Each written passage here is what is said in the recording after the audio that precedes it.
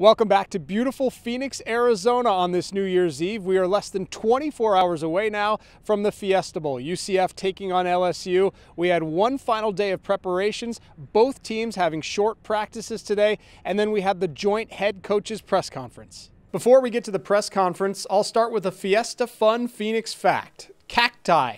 They're everywhere here. There are more than 60 different varieties in Arizona. The most impressive, though, are the mighty saguaro, which can grow up to 40 feet tall. Now, as for the press conference, both coaches were very businesslike. Both feel like this game is going to be close and that the intangibles are probably going to make the difference. I think it's grit and leadership and character is going to be a big key and winning the game tomorrow for both teams. You know, in games like this, I think it comes down to your ability to handle adversity, to focus on the things that matter, which come from leadership from within the locker room.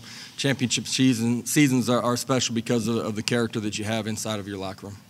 And coming up tonight at 10, we head to the Phoenix Zoo where an orangutan is going to pick the winner of the LSU-UCF game. We will see whether or not the primate knows better than Las Vegas does. For now, from Phoenix with UCF at the Fiesta Bowl, I'm Shadoff, Fox 35 Sports.